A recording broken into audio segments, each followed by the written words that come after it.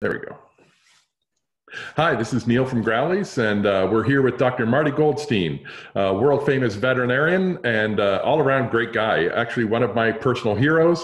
I've been following Dr. Marty as long as we've been doing this, so like 15 or almost 20 years, but you've been around doing good work for a lot longer than that. And I'm a huge fan, Dr. Marty. So thank you for joining us. Pleasure, and it's been 47 years, Neal. Right, yeah, you graduated from Cornell University in the 70s as a doctor of veterinary medicine. And so what got you started? What made you want to go to become a vet? There was no other choice. I mean, I love dinosaurs, so I was thinking about that. My mother wanted me to be a nuclear physicist, but I couldn't pronounce it, so scratch that. And then just my love for animals. My brother, who was 5 years ahead of me, became a veterinarian. And then it just became a no-brainer because of my love for animals. That's awesome. So there's two Goldsteins in the business. Yeah, man. That's awesome. And so, and then you were one of the founding fathers of the American Holistic Veterinary Medical Association.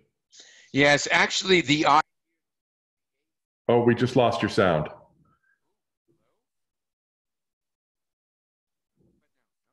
No, it's sorry. We can restart. No, I don't know what's going on. Sorry. Do you have any other microphone? I don't think you need the earphones. Yeah, no, it's dead. Dead.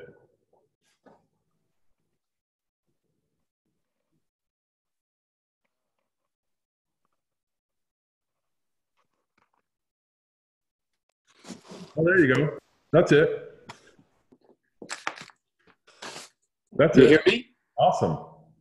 I can't hear you, though. Oh. How about now? How about now? Can you hear me now? Yeah, I can. Okay, and I can hear you. Yeah, I get a brand new Mac computer, so It now looks you got working great. good sound. It looks like it's working great. I don't see any problems. Okay, good. We're cool. Okay, so we were just, I'm just going to leave that in if you're cool with that, or would you rather restart? Oh, no, leave it in. Okay, because life, right? Exactly. So, ultimately, we were just saying that your brother had started in school, as had gone through as a veterinarian 5 years ahead of you, and Yeah. you really have a choice. You just followed in the family footsteps, essentially. Yeah, as I said, it just became a no-brainer for me to want to do that because of my love for animals. And, that was it. And was it in the 80s you created the AHVMA, that you were one of the founders? Yeah, the veterinarian that created it, Dr. Carvel Tiekert, he came up to visit my brother and me way back in the early days when we were selling alternative foods in those days to find out about what is this, health movement in our profession. And just joking around to him, I said, you know what we need? We need a holistic organization, but we're too busy, Carvel, so why don't you create it? And it was just kidding, and he did. That's awesome. It's like I had the original idea, but he was the one that spearheaded the entire American Holistic Veterinary Medical Association. Yeah, it's awesome. And I wish we had something similar here in Canada. We don't. We all have our provincial veterinary boards. Yeah, I think it's just a matter of time.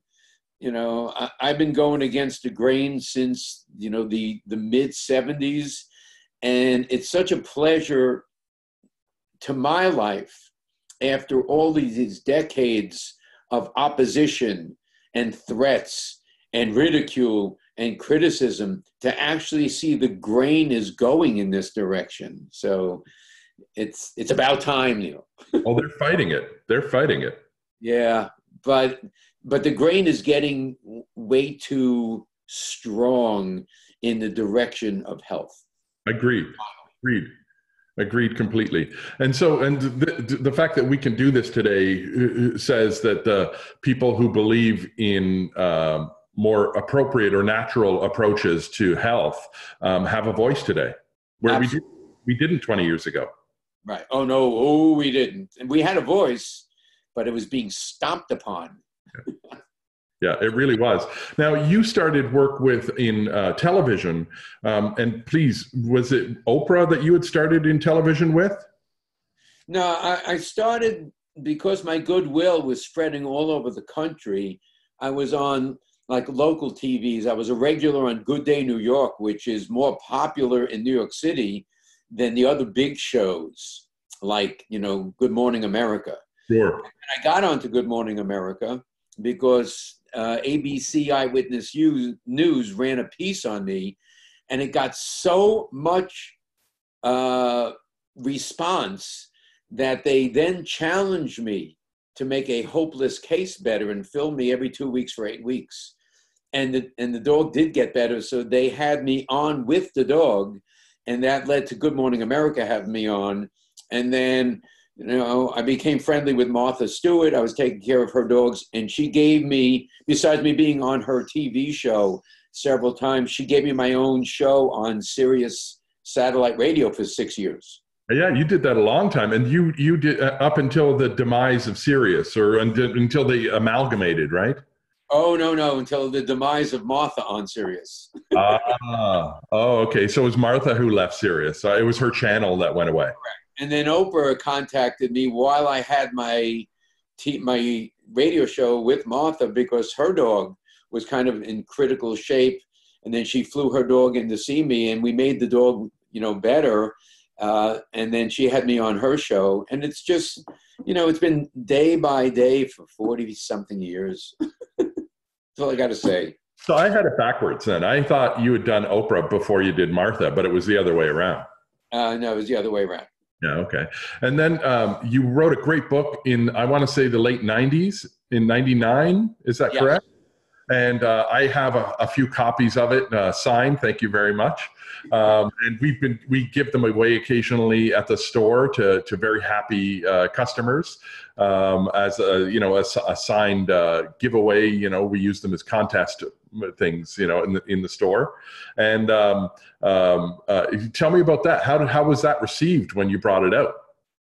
This natural approach. Yeah, one of the problems that Random House was having with it is that it was being received too well, because we know controversy sells. Right. And what's great about that book is 20 years later, Amazon ranks over 9 million books. And 20 years later, that book is still in the top 10,000 on Amazon. Because it's written to be timeless. The good news is I'm more than halfway done with book 2. That's awesome. I can't wait for it. This one's going to be a trip. The first book was called The Nature of Animal Healing, and nature has 2 meanings. The nature in which the body heals, but also nature is the healer, not the doctor.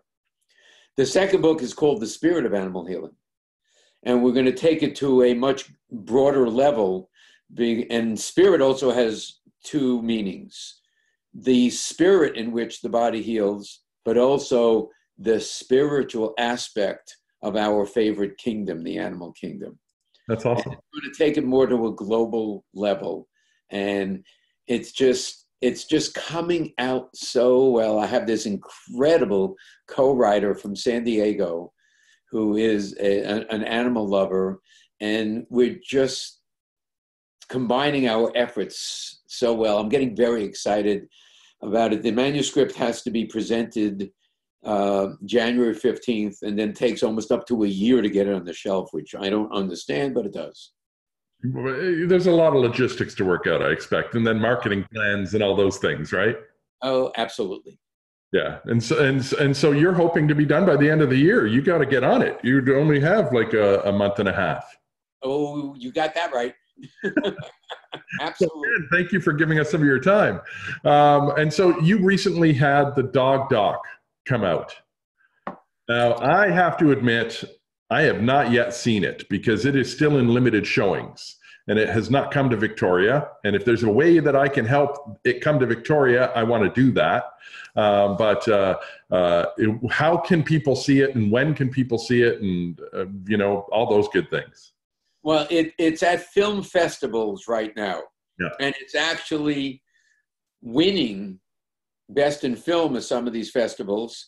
So far as we've seen it, it's had 100% positive reviews, and it was, Rotten Tomatoes, which ranks movies. It had 100% score.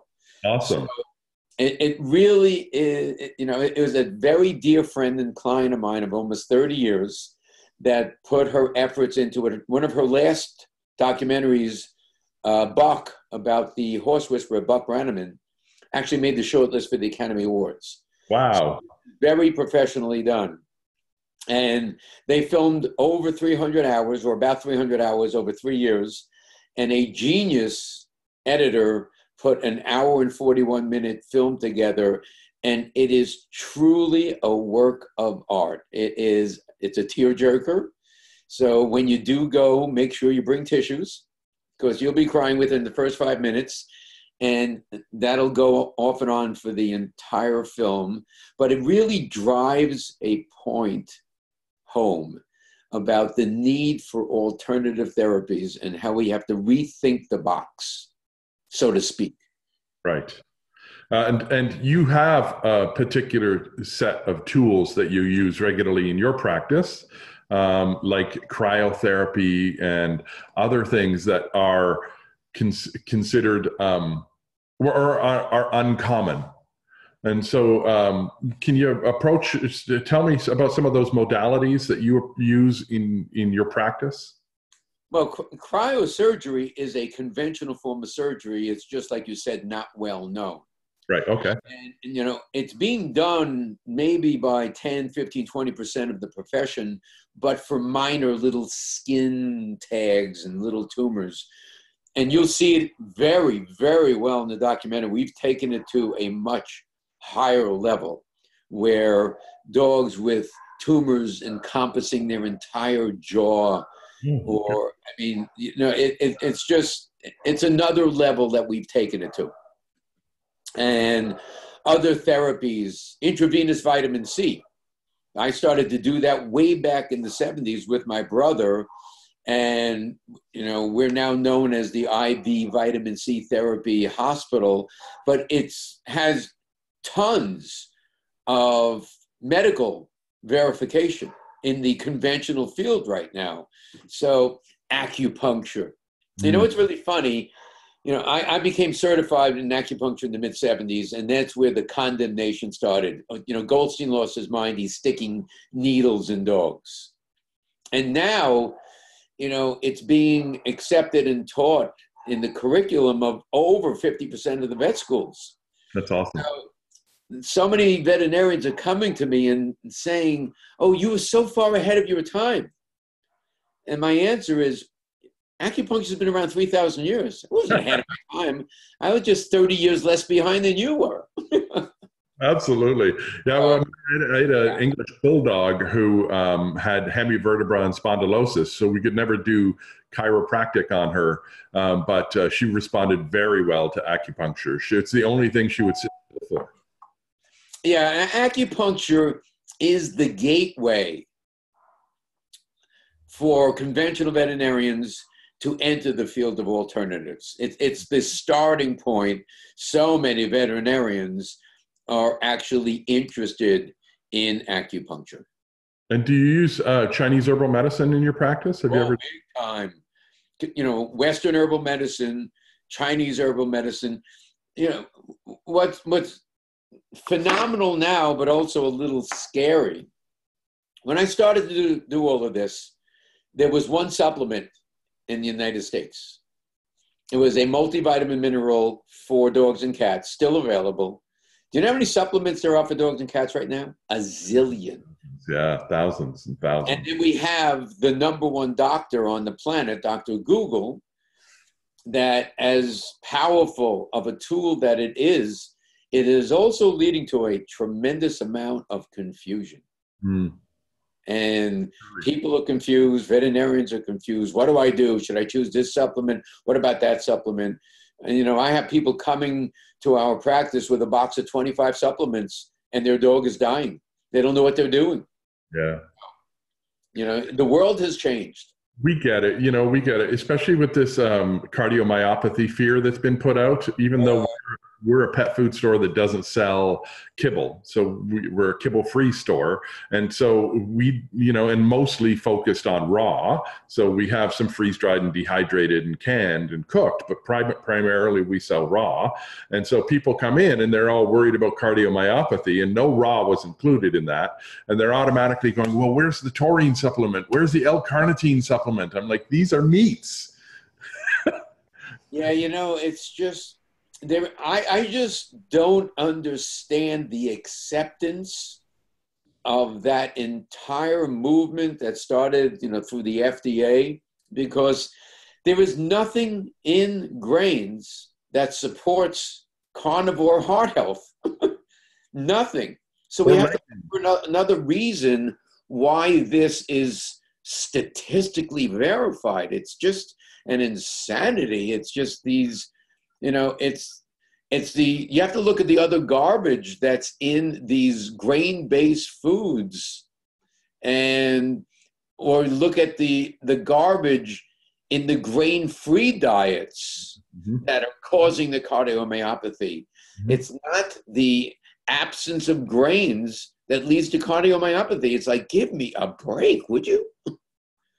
Yeah, it's true.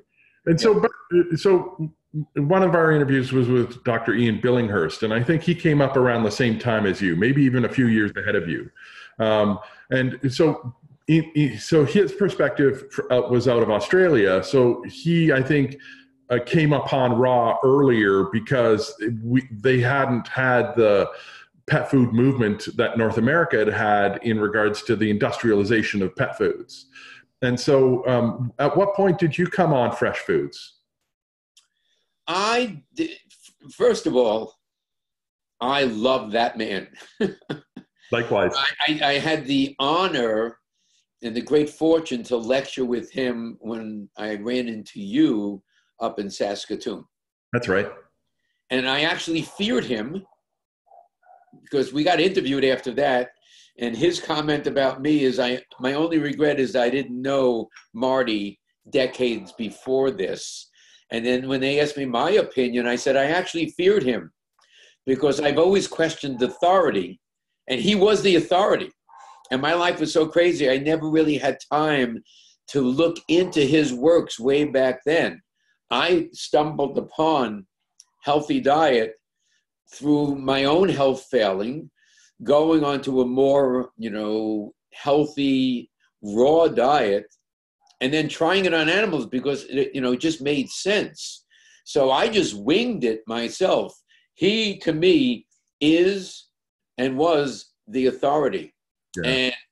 And, I have just invited him to contribute to my next book, and he did. And yeah, he wrote one incredible vignette that's going in the food chapter, and it's just great. And then I also invited him to do another little 500-word vignette into my cancer chapter. Awesome. He's fantastic. And his new book on cancer is exceptional. Beyond exceptional. It's mind-blowing. It really is. And it has to do with not just dogs or cats. It has to do with all mammals. It's exceptionally well done. Yeah, and it only goes back 2 billion years ago on this planet Earth. It's a trip. I mean, I was blown away by his, he got a standing ovation from me when he lectured in Canada. Yeah, boy, I was there. That's it. And so you, and what was that? Was that in the 90s or the 80s? That you 70s.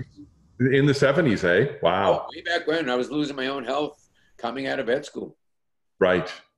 Just stressed and working too hard and all those good things. Eating crap, but also genetically based. All the males on my mother's side of the family I took care of, most of them are gone from this planet. And those that are still here, the few, had all the same illnesses that I also genetically inherited that I happened to turn around through nutrition. I'm healthier now in my 70s than I was in my 20s. You're one of the healthiest men I've ever met.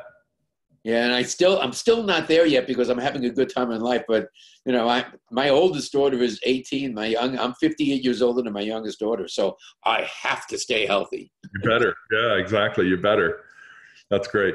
And so, so what's next with the dog doc? You're going to do some more festivals. Is it going to go into more general release, or like how long is that going to last? Do you have, I guess, even any insight into that?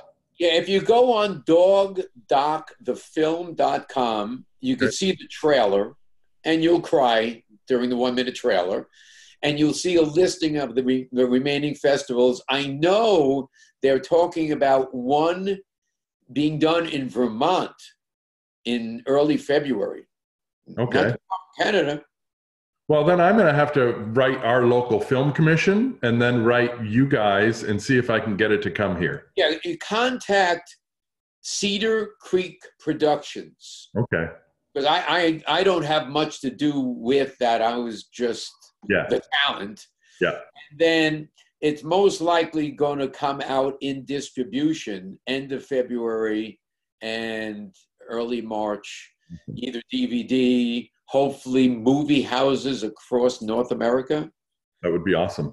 Just like her last movie, Buck, did. That's awesome. I'm looking forward to seeing it. I'm excited for it.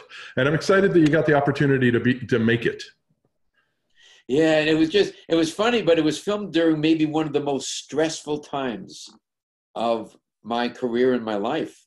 And it doesn't show in the movie, but it was just it was just amazing how it panned out. And you have no control because it's a documentary of what you're going to film. Mm. And she didn't take any past stories to film. So we would start with a pet, coming in fresh, and you don't know the outcome. We have no prediction on it. But it really did come out extremely well. I've seen it 10 times already, and each time I get as much cheers. Go on Hollywood Reporter. Okay.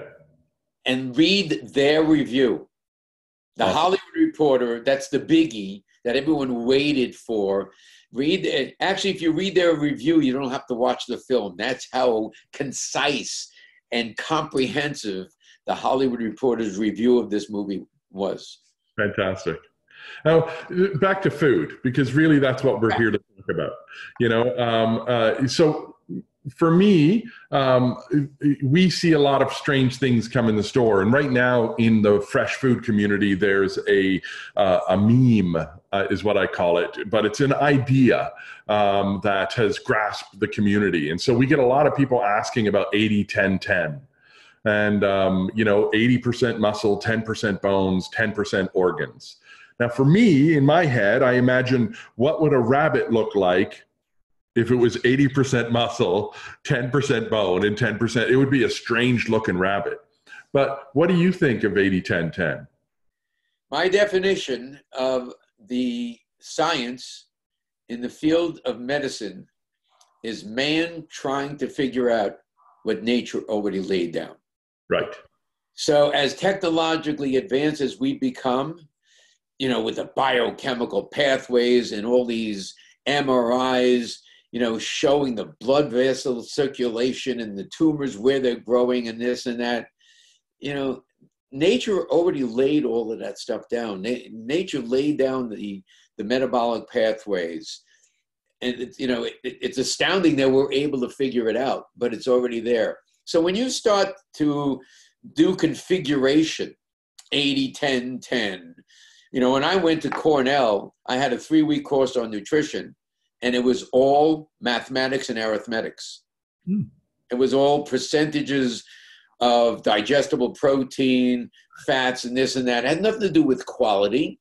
Statistics. And the other thing, too, is even though I'm helping bring this out there, I'm not a big fan of the totally balanced meal. Right. Because in nature, they didn't eat that. Nature will figure it out. One of the ways I really saved my life when I started to do all of this is I ate nothing but brown rice for about 2 to 3 weeks. That's not a balanced meal. Oh. My arthritis went away.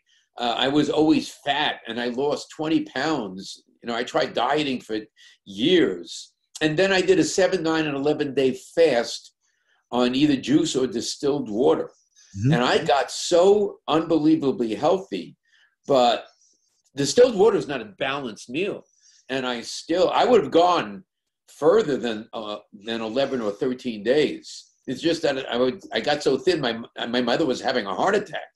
You know, I've had friends do a 30 and 40-day fast on distilled water, and they became so healthy. So we have to watch out about this concept of the complete nutritionally balanced meal. So 80-10-10, 78-12-8, who cares? You know, you get it approximate, they're going to do fine. Nature's going to figure it out. Yeah. When to give this supplement, you know, it has to be 40 minutes before the first meal. Who cares? Get it into the body. Nature will figure it out. So, yeah, so I've always said, if the pet food industry was created by scientists who studied the way dogs and cats would eat in nature, we would have never created pet food to become what it had become. Mm-hmm. So if the pet food industry was created by common sense instead of science, we'd be a heck of a lot better right now. You know, I've witnessed the incidence of cancer at least quadruple in dogs since I graduated Cornell. So take this science and get rid of it, because something is wrong with that statistic. Yeah. Period. Yeah. Yeah. I have to say, I mean, one of the things that caused us to want to do these, you know, capturing information for our small audience in these interviews was the fact that I learned that dogs die of cancer more than every other mammal on the planet. Yep. Yeah, a great study that was done in 2015. And I presented that chart, that graph in my lecture, and it had mammalian cancer. And everything below 50% was these blue dots of all the other species. And then all of a sudden, the red dots were all the different species, all the different types of dogs. You know, this and that. Yeah. And they were all way above the other mammals. Yeah. And it's like, so why? Bad luck? God is striking the canine population? No, God wouldn't do that, because spell God backwards and what do you get? Dog.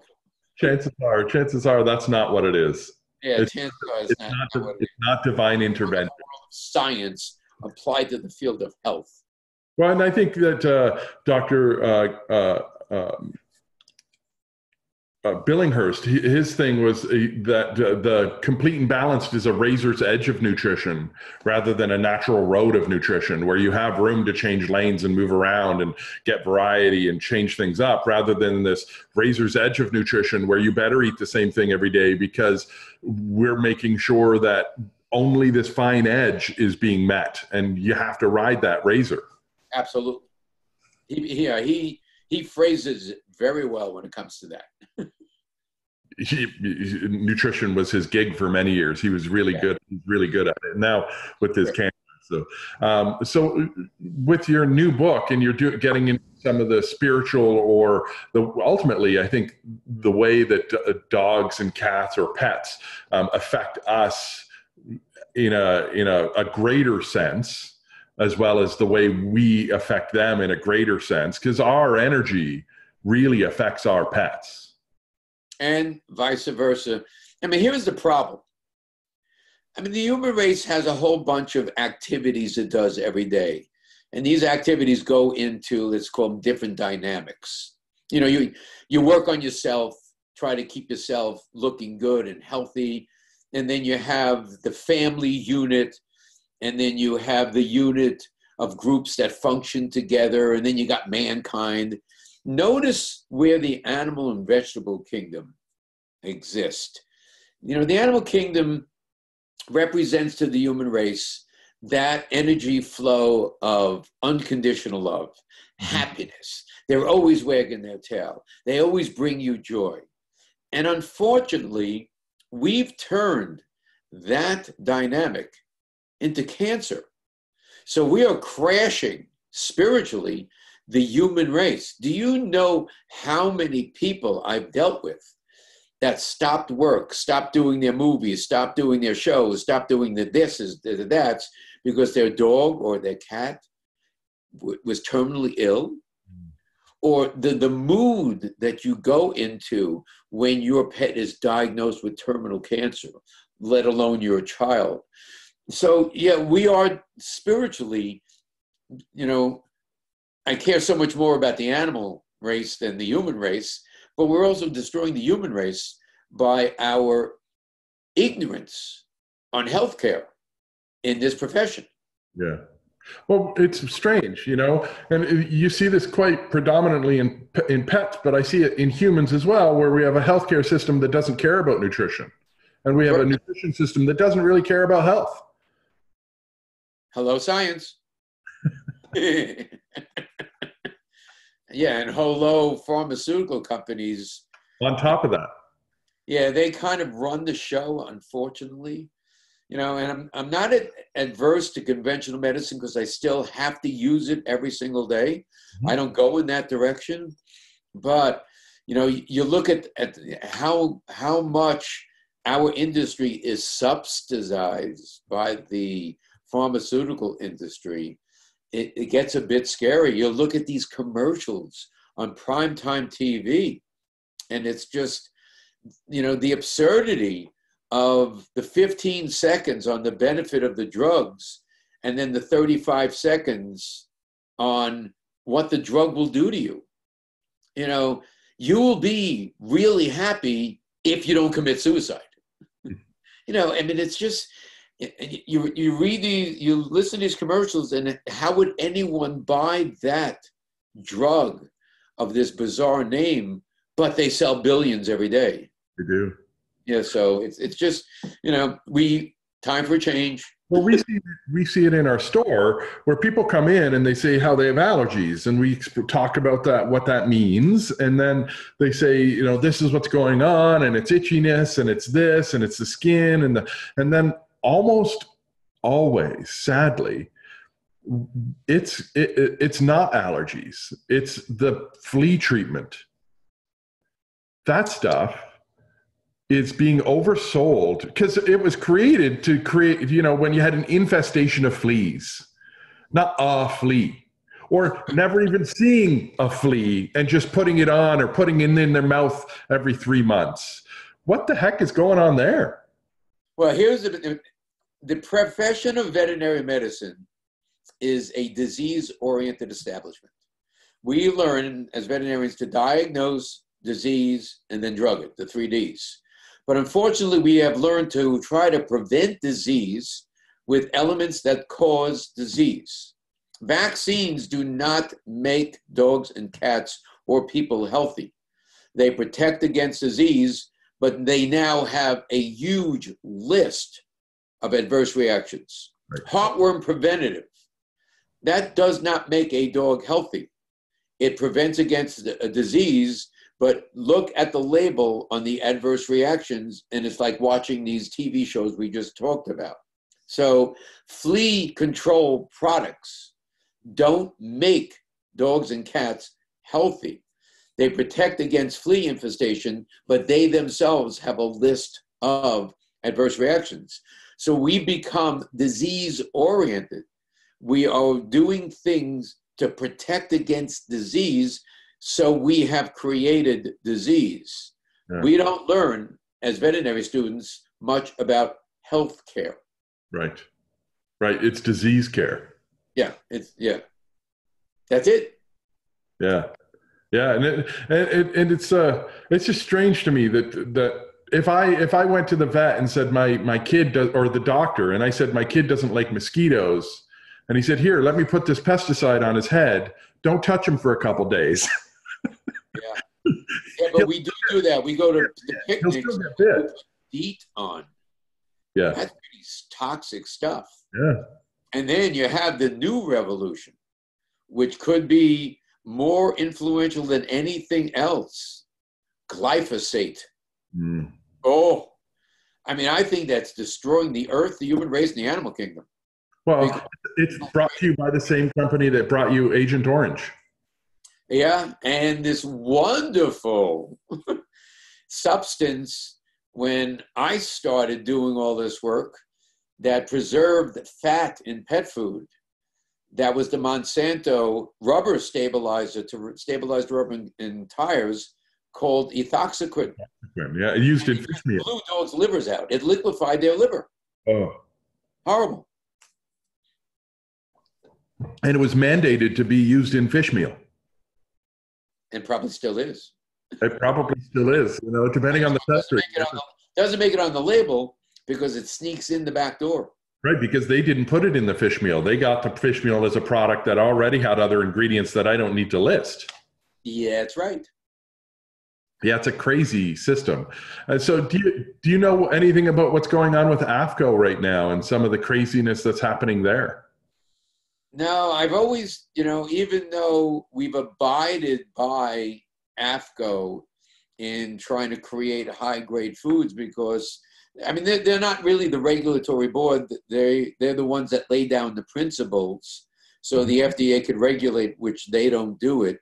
But I've kind of stayed away from that. People.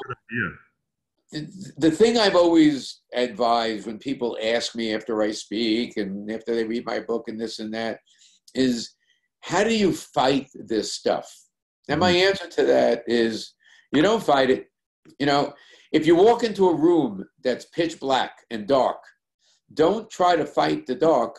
Turn on a light. So anytime some of this blackness, I don't focus on the blackness. I keep on working. It's the old thing. If you're on a fire truck and you're driving to put out the fire, don't stop the truck to kick the barking dogs off the truck that are attacking it, and there are a lot of barking dogs out there in the field of disease and healthcare. So personally, I just keep on working on the truth, the light, and health. I love that. You got such a great message, Marty. Thank you. Yeah, no, you really do. Every time I've spoken with you, we've met a couple times, once in Saskatoon, most recently, and then once at Super Zoo. Super Zoo, yeah. Oh, boy. I was hoping to see you there. Didn't see you, but I was hoping to see you. Very appropriate name for that. It really is. It really is. And I go every couple of years. And every time I see you, every time I speak with you, you always have such a positive message. And I love this message of, don't focus on what's wrong, focus on being right. Yeah, that's it. It's so simple. You just walk the path, talk the talk that you've learned to talk. Yeah, stick to your values. It's becoming rewarding finally after, we're talking about 4 decades of going against a huge grain. Huge.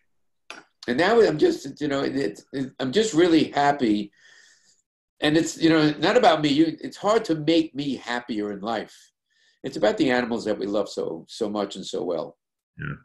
Yeah. And you have a food out now. It's a freeze-dried food. We even get it up here in Canada called Dr. Marty's. And I'm very, very happy with that. If I had to go ideal, I probably wouldn't have created a freeze-dried food. Yep. But the process of freeze drying really doesn't degrade anything. It just removes the moisture, preserves everything. And it was my way of being able to reach the masses. Mm-hmm. Because you start to ship raw diet and you're dealing with refrigeration and the weight of the moisture, you put yourself out of business.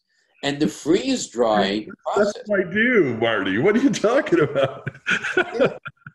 The freeze dried process and the joy about that food right now and its associated supplements is the testimonials I'm getting through the company forwarded to me and the videos of families with their pets thanking me for saving their dog's life. And it's just like, that's what it's about for me. And it just, I'm actually getting contacted by conventional veterinarians who've had cases, non-responsive, And the people bought my food, and within 2 weeks, their dog was normal. And the veterinarians are contacting me. So there is the win-win for me in my life. Yeah. And it's amazing the difference food can make.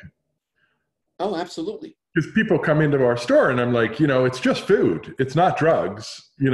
Let's not expect, it's going to happen tomorrow. But then they come in a week later and it's like, it's a new dog. I'm like, it's that easy. Health. I wrote I wrote 17 fundamentals in my first book, fundamentals of health and disease. And one of the fundamentals is health is simplistic. Disease brings in complexity. Mm-hmm. The medical establishment may be the most complex profession on this planet, where health, how do you heal a cut? Sign on to Google? You cut yourself. How do you heal it? Look it up in an encyclopedia? No. If your immune system is healthy, it will heal. So disease is this amassment of complexity where health is simple. Food. It all starts with food. Yeah, it's a lot of get out of the way. Yeah, that's it. Let the body do what it needs to do, but then you need to give the right fuel. Right. Oh, you need to know what, and besides just feeling that you have to be right in the field of arithmetics and science, it's okay for everyone listening out there to use common sense. Yeah. Think about it. That's what woke me up. It's not so common anymore, though, is it? Well, tell you one thing, it's not on the curriculum in medical school. That's the truth. So we see a huge explosion, especially here in Canada, and I expect the Pacific Northwest, in CBD products for pets. Oh boy. Have you seen the same in your own practice? No, I see it on the internet. Yeah. 3 to 5 a day. We do use it in our practice. We had the fortunate experience talking about when I lectured with Ian in Canada. You met Dr. Silver. Having Rob Silver lecture on the science behind CBD. He's great. And, he's contributing to my book too. Awesome. And it's just, there is so much science behind the efficacy of using a natural product called CBD and all its constituents. So, it's just another step in the right direction. When I lectured at the Cornell Veterinary College that got filmed for the documentary, and I went through the timeline of when I graduated and how my license was verbally threatened in 1978 for treating arthritic dogs with glucosamine sulfate because I wasn't using acceptable medical therapy. I threw that timeline on.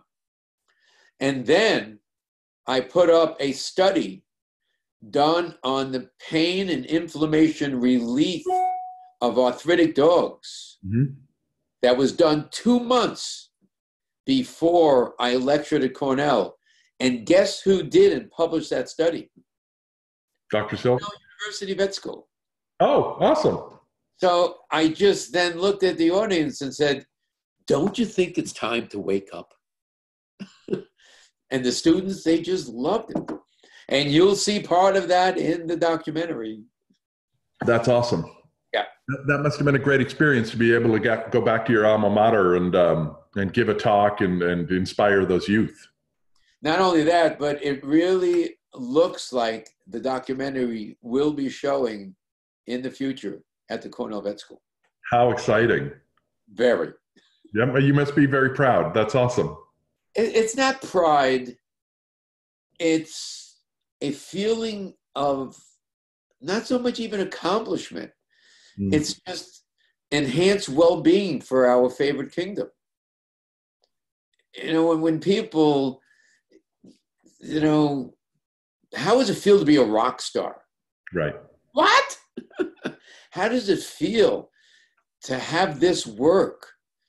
And this is the work of nature, not me. Get accepted so we can better our favorite companion animal kingdom. That's what it's about. It's not about being a rock star. I haven't changed.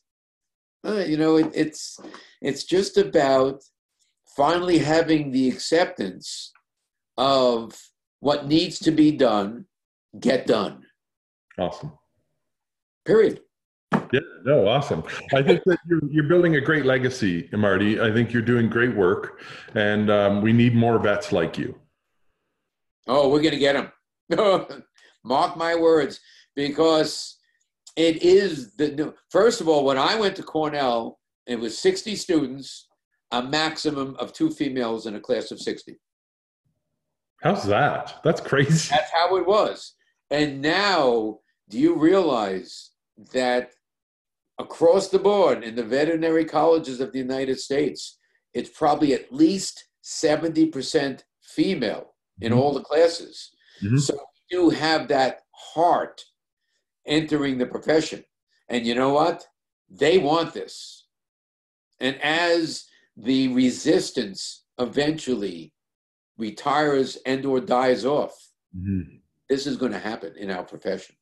Well, what do they say? There's a saying that scientific advancement happens one death at a time. Yeah, there it is, right? And we kind of do need that. Yeah. Unfortunately.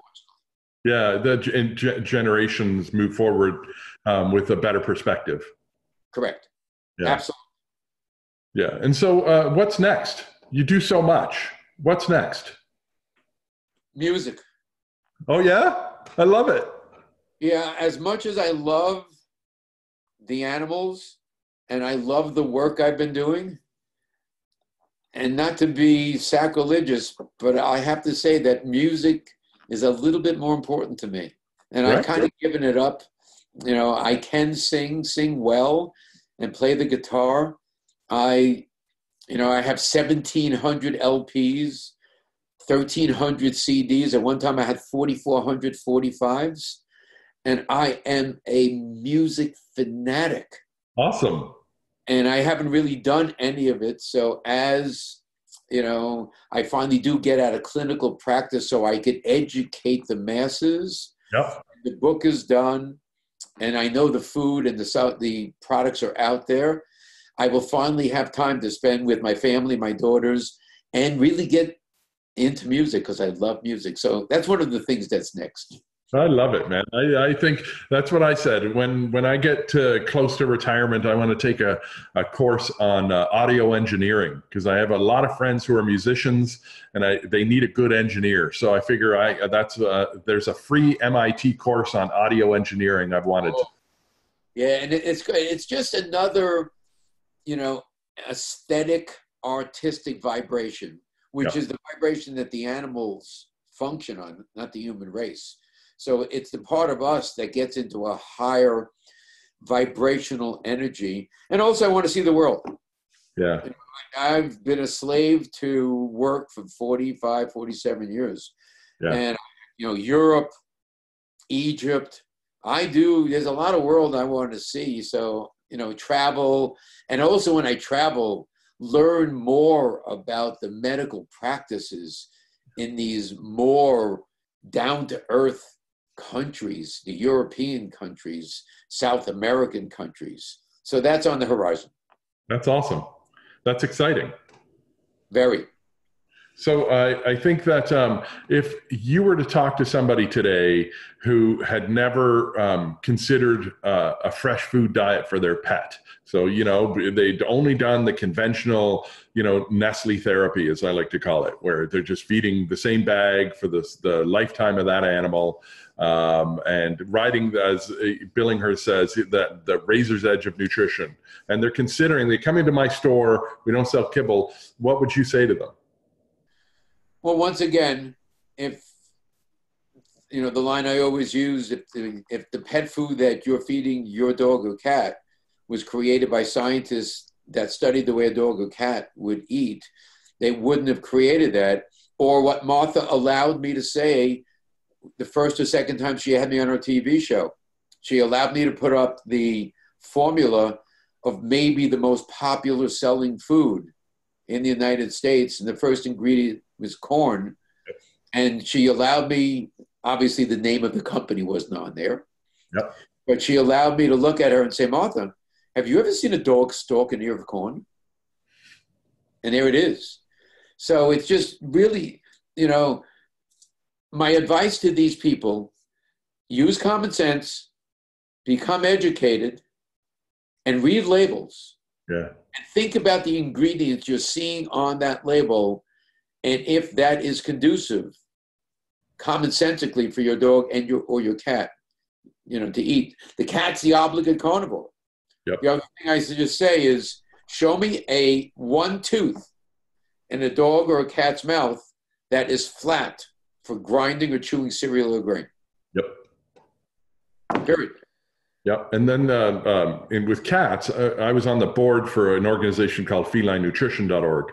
And all the vets on that board said they legally shouldn't be allowed to sell dry food anymore for cats. The science shows clearly that that's harmful. There's no health in that. They shouldn't be allowed to do it. What do you think? How many cats have you seen with kidney disease? And it's not the kidney disease. It's the creation of cardiomyopathy, which the pet food industry has publicly taken responsibility for. Mm-hmm. You know, and destroying all the taurine by there's no meat in there, and whatever it may have a little bit of taurine gets destroyed in the heating process. Now it's illegal to put out a cat food without it. So, you know, it's more the heart disease than the kidney disease, but then it's cancer, diabetes, obesity, allergies, all of it. And it's 100% yes.